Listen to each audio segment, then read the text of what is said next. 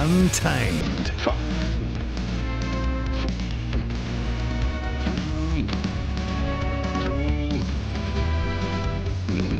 The platform. Welcome to the podcast, people. Martin Devlin, Lachlan Watt, iOS, it's only sport. That's the name of our radio show every afternoon on the platform 1 till 4. So much to talk about today. There are issues to discuss, as well as sport to celebrate. Our guests include Hamish Kerr, World Athletics Indoor High Jump Champion. Say that out loud again. It's just brilliant, isn't it? Him and Geordie Beamish, gold medals. Eliza McCarthy, Tom Walsh, silver medals. So much promise and potential now on the track, the field in Paris. Hamish joined us to talk and walk us through that win in Glasgow. Stephen Jones, assistant coach, attack coach, Welsh Rugby Centurion on Moana Pasifika and their winning start to the Super Rugby season. They're 1-1. Last year, it took them till the final game to win one. And now they've got the Rebels and then they got the Force. Good God. Just think about that. MP. I don't want to get too far ahead of myself, but Stephen Jones can because he's the assistant and the attack coach. John Norman, TalkSport cricket editor, reflecting on the Black Caps getting shellacked by Aussie in that first test. I wanted an overseas perspective today on the inevitability of that loss, and John did warn us last week that it was going to happen. Mark Watson, ATM podcast, episode 73. Issues to discuss, including Sky Sport dumping Grassroots Rugby and Mainfreight Rugby. So much for fan-centric fan engagement, Mark Robinson. Management speaks, CEO of the sport. How does this help rugby again? These are two of the most beloved programs on Sky. And yet, look at some of the programs they keep on Sky. Football Fix, the Women's Hour. I mean, I'm sure that there are one or two people that watch those programs. Give us the ratings on those before you axe Mainfreight Rugby and Grassroots Rugby. What I was talking about that, also, the Hurricanes Poua and this haka. I was going to say provocative, and it is that, isn't it? I mean, anytime anyone delivers a political message before they play a rugby game saying that everyone who voted for a change of government is some kind of redneck, racist government puppet, you know, you're going to cause a reaction. And that's how we start the show. Same way every day, by going to the mountaintop. I got plenty on this. Tablets in hand, I say gather my flock. It is time for a sermon. What the hell is going on with rugby in New Zealand at the moment? Let's go to the mountaintop. We live in an amazing, amazing world, and it's wasted on the crappiest generation of just spoiled idiots. Another kick in the rugby balls for the grassroots state of the game, with Sky TV axing the two shows that promoted and showcased the lower echelon side of rugby. Grassroots Rugby and Mainfreight Rugby are gone. Good one, Sky. And why? Well, of course, being the closed shop, faceless, gutless institution that they are, they won't front, they won't explain, they won't even attempt to justify why they continue to spend millions of dollars on production costs covering other sports, including rugby, that have no ratings and earn no revenue. No, they'll just sit there, make this announcement, shut the door, won't take any calls, no one will be put up to speak. New Zealand Rugby, meanwhile, with their fan-centric fan engagement, cheese ball management speak, cliche corner CEO Mark Robinson. Where are you on this, mate? How about spending some of that Silver Lake money and bring these programs back? But oh no, Mark Robinson is in Dublin at the moment. He's at a World Rugby meeting talking about how important it is to have the right people at this meeting to meet the right people who should be meeting at that meeting. And don't tell me this is news that New Zealand Rugby didn't know was coming. They have a shareholding in Sky. Nothing Sky does to do with rugby is done without NZR's approval. Not a word about rugby is spoken on any show, commentary, presentation without New Zealand Rugby being all over it and very aware of what was said and who said it. The word that we're hearing is that all this domestic grassroots stuff will eventually end up on NZR+, which means in turn that you, me, we will be paying again to watch, because at some stage they're going to have to charge subscriptions for all the content that's going on that NZR+ streaming service, because they can't produce it without someone covering the cost. The days of anything free to air in sporting TV land, and especially rugby, long since lost. And I'd like to finish with a comment about the Hurricanes Poua women and this haka, labelling everyone who voted for a change of government a redneck, racist government puppet. A good one, Hurricanes. That's inclusive, isn't it? You're a Wellington representative sporting team. By definition, that means you represent all of Wellington. doesn't it? Doesn't it? Isn't that what representing your town, your province, your country means? Just because I personally might not agree with your personal political views, I'm now a redneck, racist government puppet, am I? Good luck with that marketing strategy then. I look forward to watching with much interest how it reflects on your attendance and ratings from here. Because if anyone doesn't agree with you, you're quite happy to now slam the door shut in their face. In rugby speak, I'm not so sure this strategy is going to succeed in that space. Devlin. What do you want? We want information. Information. You won't get it. The platform. 0800 is our number, 332283. Several texts have come in about this. I'll get to those. Look, if you'd like to call us and discuss, the lines are open. Afternoon, Martin. It's cold, 9 degrees here in Homaru. Anyway, I'm not so happy that Sky has dumped its Heartland Rugby programs. They're the heart and soul of rugby in this country. We continue to fund a competition like the Super Rugby Women, the Aupiki. There's no one at the grounds. We're destroying our rugby. I'm bloody sick of it. Martin, I am one of the few who have bothered to attend Hurricanes female home games. Never again, says Chris. I swear, never again. And it's the same if the Hurricanes management and their men stand up and defend this. I've also now been to the very last of them unless they take serious action for what is bluntly anti-white, racist ranting. Another one. Come on, Martin. We need to discuss the Wellington Rugby women's BS racist politicisation of sport. It's getting ridiculous. We need to get this haka cancelled. I'm part Māori. I don't share those sentiments. I'm really angry about this. It's race baiting. Those are some of the comments that have come in. Martin, with what you're talking about last week around the NZRU having to prop up women's rugby, how tone deaf for the Hurricane women's rugby team, says Greg. Yeah, I agree entirely. It is just a bizarre thing for Hurricanes management to have rubber stamped. Now, we have put a message through to Avon Lee, and I know Avon well. He's the CEO of all the Hurricanes Rugby. He says he'd get back to me ASAP. I presume that their PR people at the moment are just working their butts off, trying to come up with some way to fudge this to calm it down. Because on the surface, it's indefensible. It really is. I'll just say a couple of things before we go to the headlines, because I want to get into Hamish Kerr and celebrating what this young man achieved yesterday. As you know, both him and Geordie Beamish won golds at the World Indoor Athletics Championships. But this issue is here. It's bubbling. It's more than bubbling, isn't it? Okay, where do you start? You start with this. You start with the fact that these teams are inclusive. That's the whole point. New Zealand Rugby has a big mural on their wall about inclusivity, diversity and equality. That first word is really crucial. That means everyone's involved. The whole thing about sport is that you open the doors and say, hey, look, whatever is going on elsewhere, whatever you might believe, I might believe, whatever colour your skin is, wherever you were born and raised, how much money you have, whether you're non-binary, binary, male, female, whatever you identify as, guess what? This is what breaks down all the barriers. This is what gets us all together in one place where we can happily share one thing in common, and that's we support that team. Isn't that a great place to start from? And it doesn't matter what walk of life it is or whether you're talking about sport or talking about politics. That's the point of sport to me. That's where you start. Now, New Zealand Rugby had a chance to nip this in the bud and end it last year when Ruby Tui did a big grandstand about wanting to be photographed in the All Black jersey and the rainbow flag for the Weet-Bix cards. And Mark Robinson came out with the same excuse he used for the Fiji test. Time frame lapsed in terms of being able to make that. We didn't have enough time to decide. No, mate. You're gutless is what you are. You have got no leadership ability whatsoever. You are a pen pusher that should be working for a government department. It was really simple at the time. All you had to do was say, Ruby, you don't run this place. I do. The board of directors, the provincial unions, I'm the CEO. You can espouse your political beliefs wherever you want, except in the All Blacks jersey, except in the Black Ferns jersey. And I would send the same message to the Hurricanes women. You're free to have whatever political views that you want. Same as I'm free to have my political views.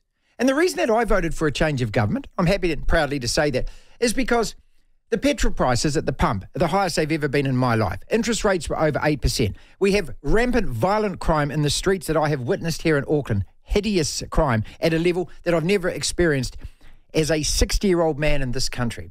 We have truancy now where 40% of our kids don't go to school.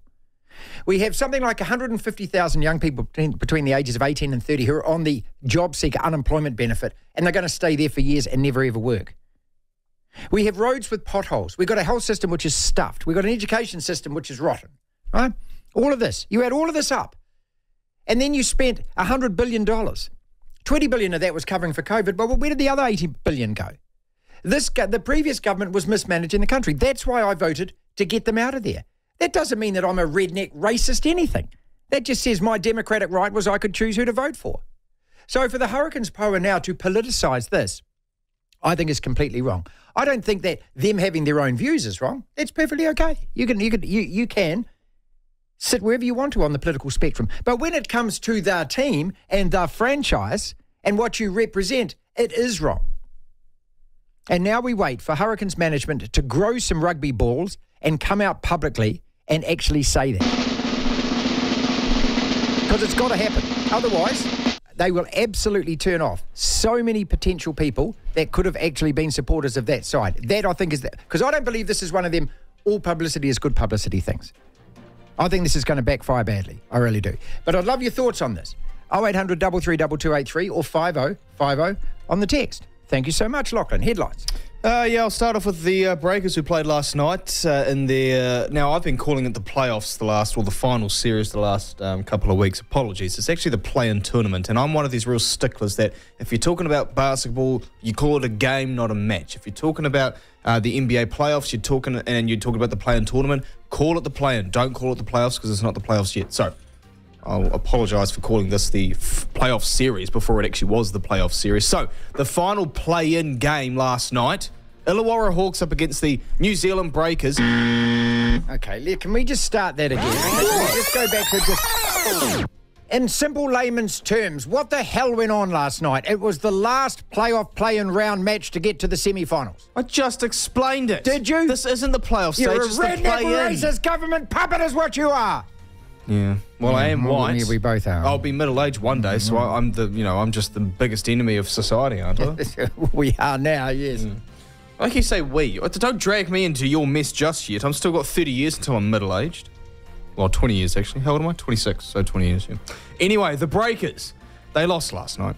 Now, it was very much looking similar to how it played out against the Sydney Kings, where they were down big and then came back and managed to pull off the victory. They were down big against the Hawks. The Hawks came out firing. They were up by as many as, I think, something like 12 or 13 at one point. Big lead in the second quarter as well for the Hawks. They led by as many as 10 in the third. The Breakers stormed back. They had a 1-point lead with under a minute to play and then gave away a silly foul. And then from that moment, the Hawks had the edge on the scoreboard and pretty much the sort of edge-on-position battle, if that makes sense. They had the lead and then they were managing to get the ball and forcing the Breakers into a situation where the Breakers had to foul them for them to then get free throws. Anyway, Hawks win by 3 points, 88-85. They move on to the semi-finals and will take on top-seeded Melbourne United in the semi-finals series of the playoffs. The other series will see the Perth Wildcats up against the Tasmania Jack Jumpers. So the Breakers season's done, but to be fair, in a year filled with injuries, ups and downs, a poor start, to get this far in the season is actually not too bad from the Breakers. They were so close to advancing to the semis, so they did pretty well in the end, I think, all things considering. And by the way, that's it for Tom Abercrombie. His time as a Breakers player is done. He's retired, so that was kind of a sad sort of, extra storyline to this as well. Anyway, English Premier League, Arsenal this morning just walloping Sheffield, who I've got to say I've not seen a team just roll over and take it as hard as Sheffield have. They were appalling this morning. Down 4-0. I'll just get the scoreboard here. They were down 4-0 after 25 minutes. 3-0 after 15. Halftime 4-0, finished up, halftime 5-0, finished up 6-0 to Arsenal. They had 22 shots, 10 of them on target.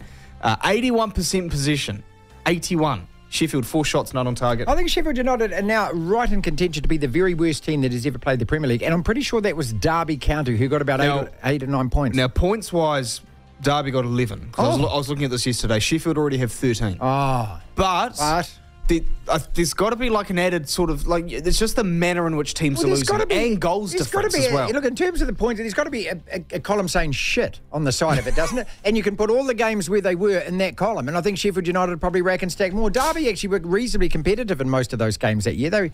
11 points suggests perhaps. They suggest that they only won one game, I think, as well. I think they drew 8. To Derby. Now, the thing with Sheffield, by the way, is they've got a negative 50 goals difference. They've already conceded 72 with 11 games to play. That is a lot. They're probably on track to concede about 110, if my very quick maths is anything to go by? I don't think it is anyway. All right, so in the terms of the table, Arsenal sit third. They're on 61 points, 1 point off Man City, who themselves are 1 point off Liverpool. So first and third are separated by 2 points. This is absolutely a big old title race that is probably going to go down to the last couple of weeks unless either one of these teams goes on a torrid run of results. In women's football, this is quite a big story. Sam Kerr, the captain of Australia, the Australia women's football team, is to face trial in England. She is accused of racially aggravated harassment of a police officer. Kerr plays for Chelsea in London and appeared in court in the British capital, accused of using insulting, threatening or abusive words that caused alarm or distress to PC Lovell during an incident in Twickenham on January 30th. White Ferns, they have recalled Seema Rosie Meir and batter Brooke Halliday. They are back in the 15-player side to take on England for 5 T20s and 3 ODIs. That all starts in Dunedin on March 19th. So that's 2 weeks away today. Jason Kelsey, legendary Philadelphia Eagle, has officially retired from the NFL. There was very strong reports that this was going to happen as soon as the Eagles were knocked out of the playoffs this year, but it's been confirmed. Probably the best centre in the league over the last 10 years. So many All-Pro selections, Pro Bowl selections, won a Super Bowl, massive part of that Eagles offensive line. And the best thing about it, similarly to Tom Brady, he was a 6th-round pick. Devlin. Yeah, the next rule. The platform. Hamish Kerr, ladies and gentlemen. Remember the name. Well, what a glorious World Indoor Track and Field Championships in Glasgow over the weekend. 2 golds, 2 silvers for New Zealand. 2.36 is what Hamish jumped, and that equalled the Oceania record. Now, to win the gold medal at the Commonwealth Games a couple of years back, he jumped something like 222 or 224 or something like that. So how much is left in the tank? Hamish walks, talks and jumps us through his gold medal World Championship winning high jump. Say that out loud again, mate. You're a world champion. I am a world champion. Brilliant, isn't it? You know, there's this, when entering this event, you know, what did you want to achieve? Did you realistically think you were going to win that? Yeah, I mean, I dreamed about it. Like, you know, the kind of the goal was to medal and to jump well, and I think that I first and foremost jumped really well, which was awesome, and that also was enough to actually get the gold. So yeah, I think it was something that I kind of knew I was capable of, but you know, until you actually do it, it's just a completely different feeling. Hamish, it's been described as a performance of near perfection. Would you describe it as that as well? Probably, yeah, close to what I am capable of right now. However, I think that that's by no means what I'm going to be capable of in the future. I mean, my clearance over that bar, you know, over that attempt at 236 was so great that, you know, you could say that there was definitely a few more centimetres even in that jump. So yeah, it's going to be an exciting future. Hell yeah. So as you were building towards that, you know, first was 2.5, that was easy. 2.20 looked easy. We're watching the pictures yesterday, looked easy as well. And what are you feeling at that stage? I mean, like, because you always say to us, it's all just about your rhythm and your timing. Were you feeling that it was just absolutely, your steps were all right, you jump, you lift off, everything was going perfect? Yeah, it was. Like, honestly, like, yeah, I mean, the whole comp, I was just feeling so on. You know, you kind of, some days you get there and you feel like you need to do things and you need to change and you need to kind of, you know, warm up into the competition. But yeah, definitely yesterday I was pretty much raring to go and just completely on my rhythm and on my timing from the get-go, which was really cool because there was definitely a lot of boys in that comp who weren't. So yeah, I mean, it was awesome to start the comp like that, but at the same time, you know, when other guys are jumping badly early on, you know that they can turn it around as well quickly. So I was trying to just focus on my stuff and not get complacent, and I was expecting some guys to start jumping really high and kind of ultimately they didn't, which was a little bit unfortunate for me, but at the same time, you know, I'm pretty happy I got the win. So while you're observing all of that and you're thinking, hang on a second, that guy's struggling a bit, does that alter the way that you approach your next jump, or were you able to completely maintain your own focus? I think I was able to capitalise on it. I had Wu, Sanyok Wu, the Korean, who's the defending champion, and he was jumping one athlete before me, so I could kind of see what he was doing. And I think when he was clearing the bars, I was happy just focusing on my own stuff. But then when he started actually missing bars, I actually really used that as fuel, because obviously with high jump, the less misses you have, the more kind of favourable your position will be if you guys jump the same height at the end of the comp. So I knew that it was a chance to really capitalise, and it was cool that I kind of was able to tie into that without also, when he was doing the good jumps, I wasn't sort of getting stuck into that either, because that can be a bad thing as well. At 2:28, there's only 3 of you left in the competition. What are you thinking at that stage? Well, I was thinking that at least I would be doing worse than last time. When I got a bronze in the last one. So I think it was a little bit of relief in a way. But yeah, I also knew I was on such good form that I was like, sweet. First attempt at 2:30 here would be super cool, and it would set me up really good for some higher attempts. Well, you did. I mean, first time clearance at 2:31. So all of a sudden, now you're starting to apply real pressure to it. Do you look at your opponents at that stage? I know that you're all mates and that off the track, but this is competition time. This is business time. So how do you behave towards them? Yeah, it is a funny one. Like, when guys are struggling, usually you sort of leave them to it a little bit and sort of just let them kind of try and deal with their own stuff. But yeah, it was a funny one. Like, I definitely, I was getting the first attempt, so for me, I was going back down. I was sitting down, taking my shoes off, and chucking my t-shirt over my face, and just kind of trying to just relax and almost have a little nap between jumps. And then the other guys are kind of, hurrying around trying to get clearances. So yeah, it did get a little bit tense there, but at the same time, ultimately, and after the comp, everyone was pretty happy again, and we're good to go. This all takes place, within the space of about half an hour, 45 minutes, doesn't it? So you've got time to have a little lie down, little shut eye. Yeah. I think it's also a little bit of gamesmanship. If you're clearing bars first attempt and kind of just looking like you're just trying to go back to sleep and wait for the next one, it definitely puts pressure on the other guys. All right, and then you decided to go for 2:36, which is 2 centimetres bigger than the national record. It's the Oceania record equalling mark. And why 2:36? Why not 2:35? Why not 2:37? Why 2:36? Why not? I guess for me, I had an attempt at 2:34 because the American guy passed to 2:34 for his final attempt, so I had to do 2:34, and I missed my first attempt at 2:34, but it was such a good clearance that initially I thought about going to 2:35, which would have been a 1 centimetre PB for me. But yeah, I just decided 2:36 was on the cards, so pretty happy I went to it, because obviously the jump would have cleared 2:35 and 2:36. And then, yeah, I kind of had in the back of my mind as well that if I was able to clear that, on my first or second attempt, I could potentially then go for 2:38 or 2:40. But ultimately, once the adrenaline sort of starts wearing off, and the contending with the realisation that you're a world champion now is something that I just decided was probably worth just pulling the pin at 36 and just starting to celebrate. To hear the full interview, download the platform at the App Store. Via Platform Plus, you can go back and listen to the whole show and all of the interviews in full. Moana Pasifika. I don't know about you, but I really love this team. I'm a Hurricanes man. I grew up in Wellington. I got a bit of blues on board because my 2 sons are born here. But Moana Pasifika, I just think, are an essential part of Super Rugby. More power to them. Last year won 1 game. This year have won 1 out of 2. That's better than the Crusaders are at the moment. Say that out loud. And who would have thought that after 2 games? They play the Rebels next.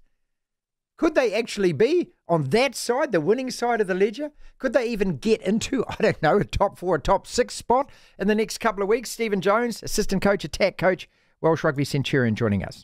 Is that more important at this stage than anything else, just getting that win? Listen, what I would say about the players is they've worked incredibly hard over the pre-season, and it was important for us with all the hard work that they put in to get across the line. But also the faith that they showed in the processes that have been in place by the whole management group. So, yes, it was great to get the W.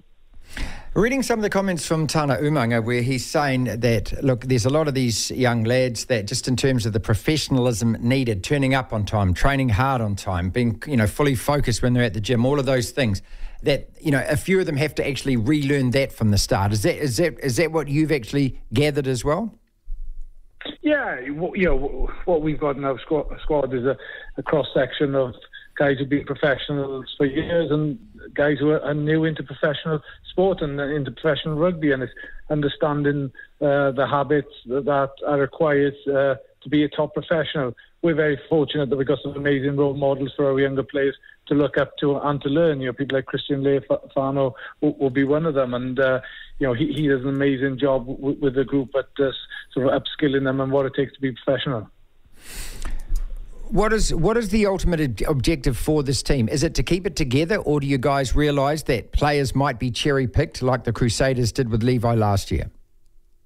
Oh, we can, there's certain things we can control, and there's other things we can't control. And what we have to do is just stay focused on the things we can influence, really. And all we can do as coaches is make sure that we prepare the team to the best of their ability, to our best to make sure there's a wonderful environment for the players to flourish and to grow. And that's our goal, and that's all we can focus on. Before the season started, did you have a target of wins? How many you wanted? Yeah, what we said was we'd love to be in the playoffs. That was our goal. We're fully realistic that there's a lot of work that needs to go into achieving that. But we've said that we believe it's a realistic goal for us as a group, but understand that we've got to put a big shift in every day to make sure we improve, get better, learn and grow as a group. And if we do that, then hopefully we can achieve our goal. Stephen Jones, Welsh rugby legend, who's the attack coach here, assistant coach for Moana Pasifika. So what exactly is your role? How do you define it as your attack coach? My role is an absolute pleasure, if I'm honest. I'm working with amazing players, amazing athletic ability, great skill set. The way I see it is, I have to sort of implement a structure which enables the boys to play in some sort of shape, but doesn't hinder them or doesn't tie them down or restrict them in any way, shape or form, because their natural playing ability is incredibly high, and we just got to keep on trying to grow that. There was, Tano, I think it was mentioned, or Tom Coventry we had last week mentioning that it really pleasing in that first game against the Highlanders that it was 100% conversion rate for your set piece and scrums and lineouts. So I know that's something that, probably isn't your department's store exactly, but you played enough rugby to also know how goddamn important that is. Yeah, you're right. It's the platform of the game, isn't it? And in fairness, when you're working, from my perspective, working with great people in the management group, like Tom, who's doing an amazing job with the forwards there, and you see how much the boys are learning on a day in, day out basis, and watching them grow and get better. It's really inspiring. Because I suppose that balance, isn't there, Stephen, about, the flair, the attacking power, all of that kind of stuff, but it's also professional, so it's all about results. So it's getting that pragmatism right. How easy or not is it to get that message through? I think, the good thing is the ideas that we put across to the group, we've discussed with some senior players first, and, we try and sort of involve our leadership group in how we want to take the game forward, and because the way we want to play is to maximise what we've got, and when you have, as you said, a huge amount of skill set and flair at your disposal, the last thing you want to do is hinder that and not grow that. Our focus is to grow that, but also give us a shape where we can be efficient in the way we play as well. It's trying to find the balance. Look, it was almost like, if a kid's basketball score on the weekend, 39-36 or something like that. So, what do you learn from that you specifically would like to, the attack's bloody great. What would you like to actually take into the next round, though, and think, okay, we need this to work on specifically? Well, we've got a huge amount of learnings from that game. That was only round two. The reality of it is, each individual has got focus points on what they need to get better on. collectively as a team, we've got massive learnings from a game management perspective, and we have to take that into the next game, because the reality of it is we're 17 points up with about 15 minutes to go. So it's like, how can we play more efficiently in those situations? Obviously, look back at the first half, some missed opportunities, right? How can we improve our conversion rates there? So some big learnings come out from the last game for us. The key for us is we absorb that and transfer it into the next game. It sounds like it gives you plenty to think about. Plenty to think about, plenty of work to do, but as I said at the start of the interview, it's an honour and a privilege to be working with the people I work with, on the playing group we have. To hear the full interview, download the platform at the App Store. Via Platform Plus, you can go back and listen to the whole show and all of the interviews in full. The Tight Five. As always, around this time, just 5 minutes away, we discuss 5 or so sporting topics, roughly a minute on each. When that happens, we move on to the next topic. Breakers. You watched this last night. I fell asleep. I'm sorry. You stayed till the end. The Breakers were up with 90 seconds to go. They were up with a minute to go. Lachlan lost by what? Three points, I think. Injuries taking its toll. Was it 4 in the end? 4, yeah. I want your thoughts on that. Hurricanes Poua haka. Is all publicity good publicity? Or is this going to burn butt? Arsenal, 3-0 up in 15 minutes. The Sheffield United crowd day-parted. It looked like I was watching Super Rugby from Melbourne in the second half. And that crowd was absolutely jam-packed at the start. They lost 6-0. The Sheffield United manager said afterwards, I quote, "The boys are a damaged group of players." Does it make you feel any kind of sympathy for them? Does it make you think that Arsenal are a genuine chance at that title that they bottled last year? Should Wagner be brought in for the Christchurch test, Lachlan? And Jason Kelsey, let's talk about that guy. 13 seasons, 1 Super Bowl ring, Hall of Fame. He's also Travis's brother, but I actually think he exists in his own right, does he not? Kick it off with the Breakers, though, mate. The Hurricanes Poua haka. I'll talk a little bit about that. We've already spoken about that a fair bit, but I'll talk a little bit about that and what I'll also be talking about there in a second. So, the Breakers.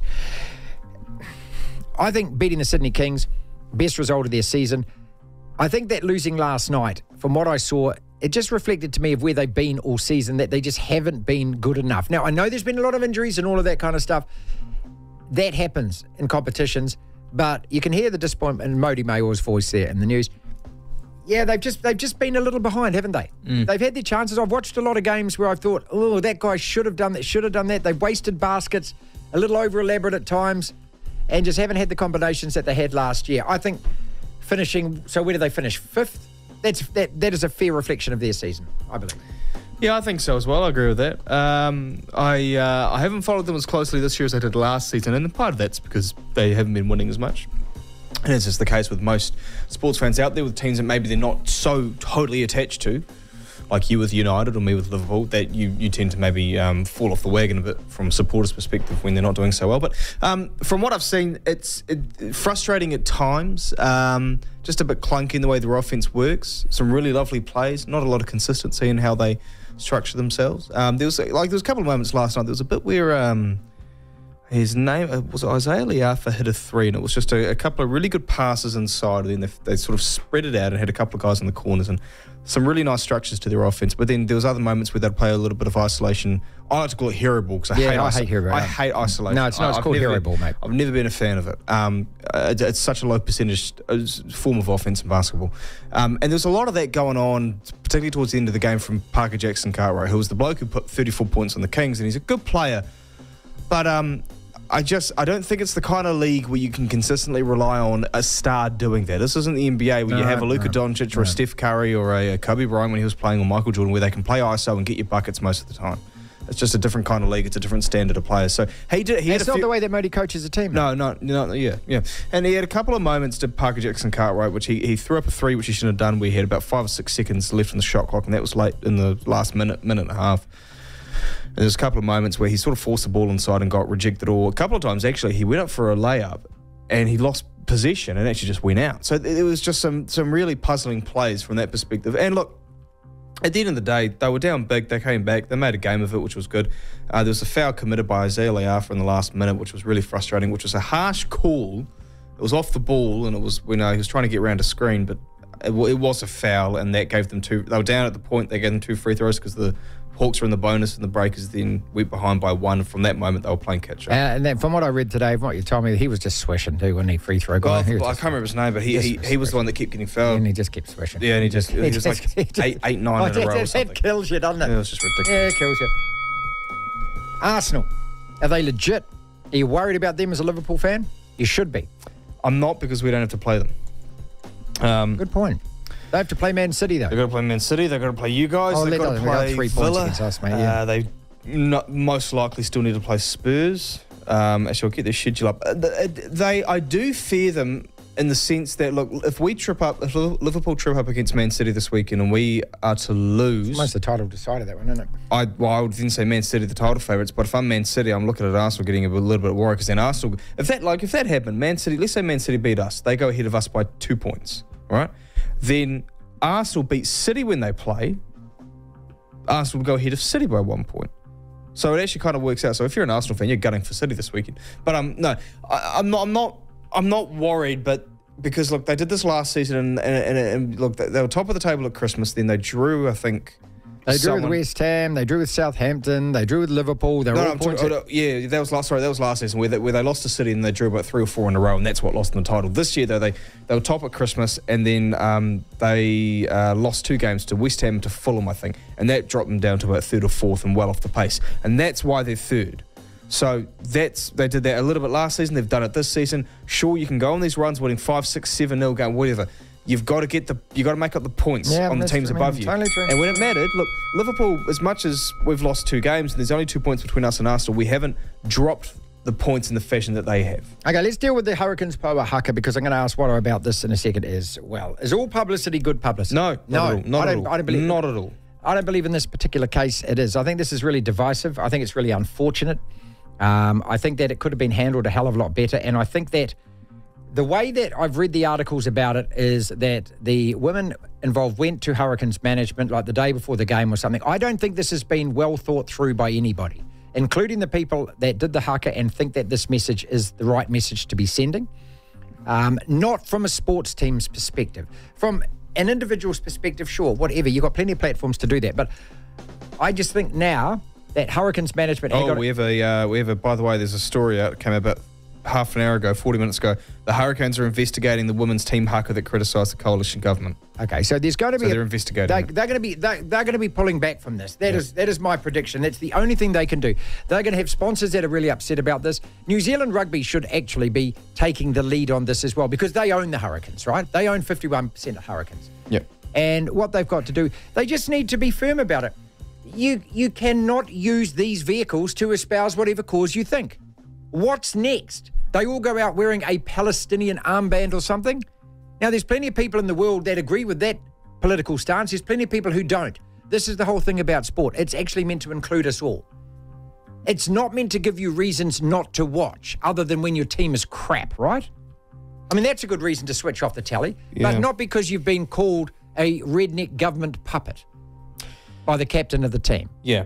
And so I actually think that there's a really good way to resolve this and solve this, but it's going to take some brave people in Hurricanes management, and also it's going to take some of those players to pull their heads in a little and say, hey, listen, we don't actually mean that you are a redneck racist government puppet, even though we called you that and accused you that. Yeah. Okay? Now, just quickly, I've just got the story here which says Hurricanes Poua prop and haka leader Leilani Parisi, I think that's how you say her name, said that she presented the new haka to the team's management strategically. I said it to the management at the last minute. They were like, go for it. We back you 100%. So that means if she says strategically, that means they purposely did it last minute because they thought they were going to say no. That's right. That's exactly right. I totally agree with everything you said. I think I've hated this idea, and I think Brenda Telford says this, and I don't agree with it at all, that sports and politics go hand in hand. You can't do anything about it. That's total BS. It doesn't go hand in hand, because sport, for as long as I've been alive, up until the last couple of years maybe that I've become more of an adult and had a job in the media, to me there was nothing political about it. It was all about watching something fun and enjoyable that was something to look forward to on the weekends when I had school during the weeks or uni during the weeks. It doesn't need to be political. No, look, it doesn't. And here's another good reason why it doesn't. So that those bozos who invade the cricket field and the snooker field and the tennis court and everything else with their stupid yellow powder or orange thing and try to wreck a game of sport in the name of gluing themselves to something can F off, okay? And that's what's going to happen eventually. If I paid my ticket price and you're stopping me watching what I've just paid my ticket price to watch, there's going to be some massive confrontations take place because of it. It's a really easy thing to do. You've got other platforms to do it. You've got plenty of other platforms to do it. This is a Wellington representative team. By definition, that means it represents everybody, whether you like their political views or you don't. All right, should Wagner be brought into the Black Caps for the Christchurch? Well, he should, but he won't, so there's no point talking about it. Okay, all right. Unfortunately. I mean, nothing against Ben Sears. No, but he should be. Good on Ben Sears, but he should be in that team. It doesn't make any sense why he's not there. Stupid. All right, finally, Jason Kelce retires after 13 seasons and a Super Bowl ring. Who is this guy? Well, he's Travis's brother. Who is Travis? Travis is marrying Tay-Tay. And so that's why all the Kelce brothers have become absolute podcast superstars in the US. I think hundreds of millions of people now know who they are, follow them on Twitter and Facebook and everything else. Jason Kelce, the thing I like about him more than anything, he seems like such a good dude. I don't know this guy. He took his shirt off at Buffalo in the snow. He went to the Kansas Chiefs Super Bowl party with his brother wearing a Mexican wrestler's mask. He looks like the kind of dude you could sit down, order a burger and fries and have a beer with, Lachlan. He comes across like that, doesn't he? Yeah, he comes across as just a kind of like a fun dad, a fun barbecue guy. He does. Like almost a bit of a rural Kiwi bloke. That's what he sort of comes across as, even though he's not that, obviously. Yeah. Good player for your Eagles? Very good player. Centre. That means he's in the front row, people. Okay. Offensive line. Yep. He's protecting the quarterback is what that means. He's like a front row forward. An all-pro for pretty much the last 10 years, every year, apart from years where he's maybe been injured. Huge part of our Super Bowl run, our run to 2 Super Bowls, one of which we won, one of which we lost. 6-time first-team All-Pro, 7-time Pro Bowl selection. He was a 6th-round pick, 191. And so Brady was 199. There you go. So similarly to Tom Brady, it's a bloke who was well down in the draft order. No one really probably thought much of him, and he turned out to be just incredible for our franchise. The Black Caps. Oh, no. The only request I have for Christchurch over the next couple of days is just keep raining. I'm quite happy for the whole goddamn thing to be rained out now. I'm so disappointed. I feel so let down. Not necessarily by the players, by myself for believing again. For believing the TVNZ commentators and the mass media hype all around this. South Africa, we're a G team. Every time we play Australia, we play like frightened mice. What the hell is wrong with us? Why can't we turn dominant positions in games into wins? John Norman providing an overseas perspective on the inevitability of that Black Caps loss. John, I'm sitting here struggling to kind of balance the books, watching my lot lose at home to your lot. Man United 1, Fulham 2, where you actually won every challenge. You competed for the ball, you showed hunger and desire, and I've got to say, graciously, you deserved the win. That was sick into the stomach. But watching the New Zealand cricket team, the Black Caps, capitulate and fold, and the inevitability of it all against Australia, I actually think was worse because it was extended over 3.5 days. Isn't that the way with cricket, though, eh? I mean, if I look to the 90s and England at the Euros in 96, the World Cup in 98 and the World Cup in 1990, the pain is still etched in my very being. The penalty shootout, Chris Waddle blazing it over, Stuart Pearce missing, of course. David Batty missing a penalty.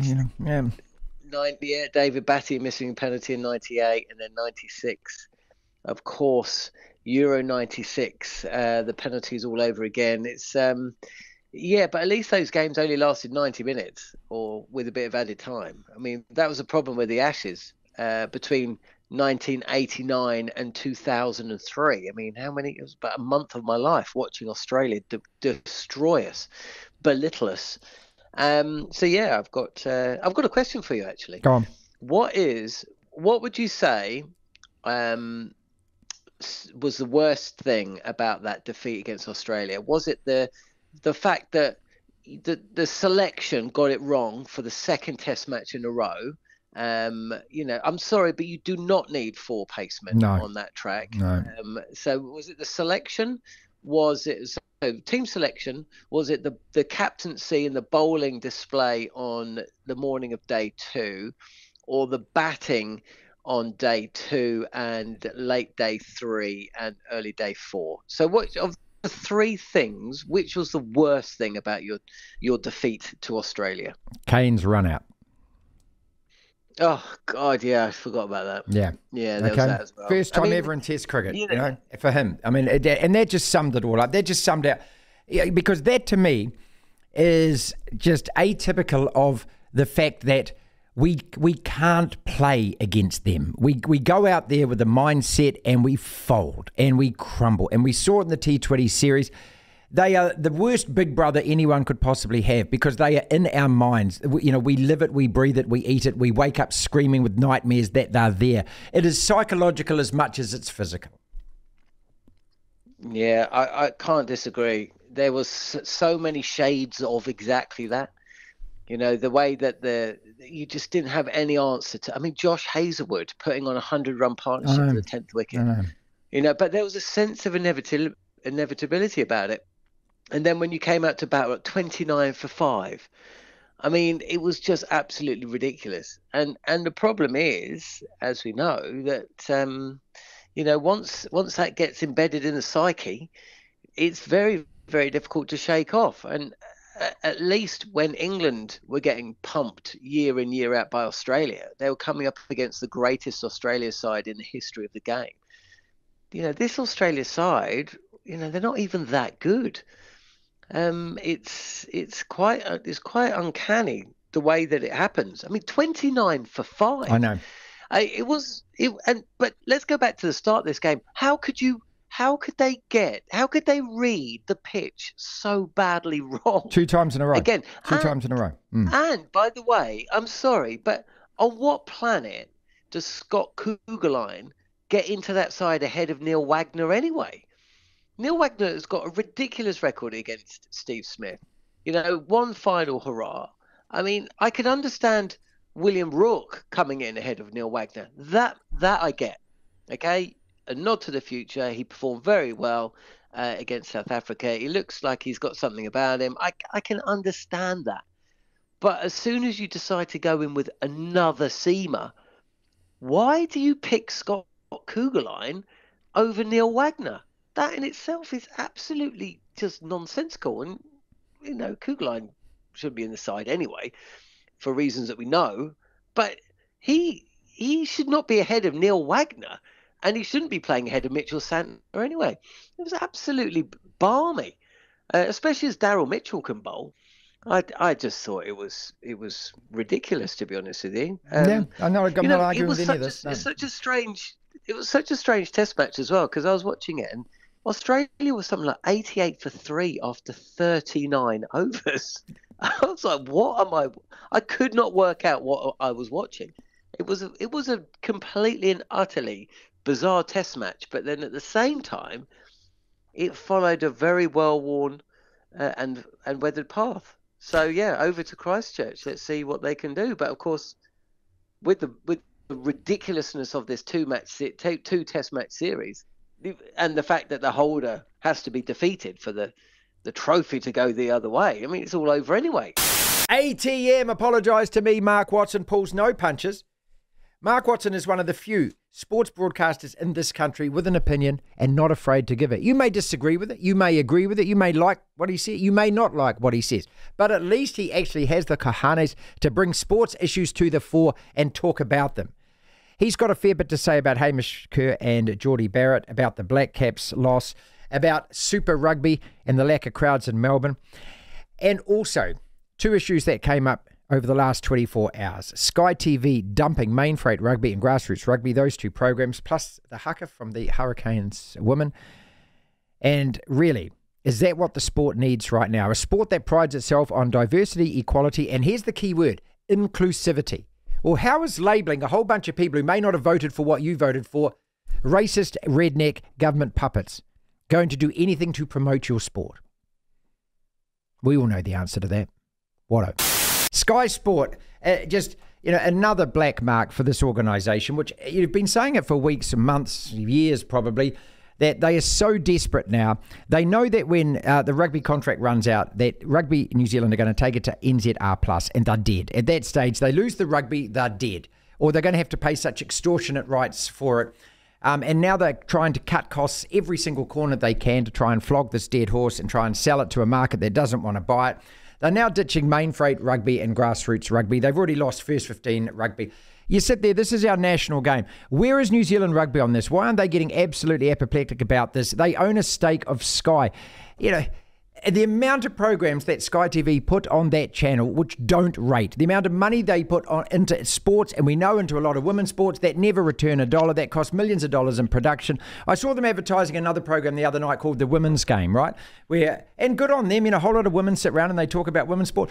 How many people are watching that program? Tell us how many people are watching that compared to Mainfreight Rugby and Grassroots Rugby. No one's watching. No one's watching it. We all know no one's watching it. No one sits around and talks about it. They don't talk about women's sport. What, do women go along and watch it? They don't. Do they sit there and talk about what happened in Aupiki over the weekend? They don't. Okay? And so you can put as many bloody programs as you want, Sky, trying to pretend that you're some kind of social engineering government department. The reality of it is people loved these grassroots programs. That is what the essence of rugby in New Zealand is. And what, do they cost so much money that you can't afford to actually even pay for those? What about the Kiwi football fix? I've never seen a bigger joke of a show than that. No one watches that. No one watches it at all. No. And yet you're prepared I'll keep saying this, Martin. There is very much a feminist agenda that runs through a lot of Sky television. They are just a political arm. I think they put personal or political decisions ahead of commercial decisions. What I find amusing is that, say, they've got rid of these two grass rugby shows, and yet the sport creative manager at Sky is a gentleman by the name of Ross Carl. He has a show called The Rugby Pod, which to me is just dreadful television. It's just cliched nonsense. Yet that show doesn't seem to get cut. All these other shows seem to get cut. And you start there and go, so this is now about personal interest and about your own egos over actually what is commercially viable. I'll say this again. I went and presented a very good concept to them. I went and presented a very good concept to Sky a couple of years ago, which I think would have been highly engaging television. I think it would have got people the next day talking around the water cooler. I think it would have created some real media interest. I think through that, it would have driven people back to Sky and got people talking about the game they've invested so much in. Not just rugby, it was also going to cover across, basically dealing with the leads of all sport. I sat in a meeting